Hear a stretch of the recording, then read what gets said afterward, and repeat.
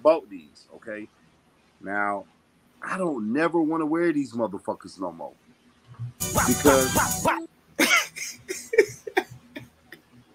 I don't even want to wear the sneakers no more. That's how crazy it is. Okay, I don't even want to wear these sneakers because if somebody just looked down at my sneakers and I got them on my feet, then it's like I'm fucked up. I'm set up.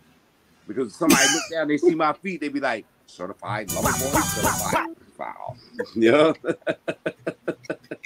You know what I mean?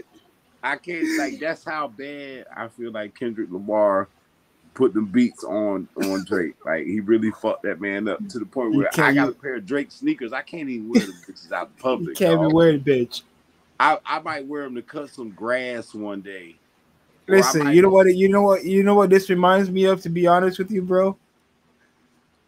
What? Well, you said the same motherfucking shit about Kanye West. He's like, I can't wear these shits no more.